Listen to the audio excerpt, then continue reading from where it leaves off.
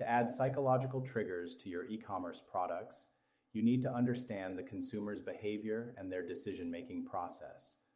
Start by identifying your product's most relevant keyword and repeat it in the description. Use words with strong associations to convey desired ideas while saving space. Create a title and bullets that are relevant to both the Amazon algorithm and potential customers. The title should inform shoppers what product they are looking at, and the bullets should provide key benefits and the features that provide them. In your product description, tell the story of your brand, what it stands for, and who it serves. Make your audience feel like you are talking to them and that you made this product for them.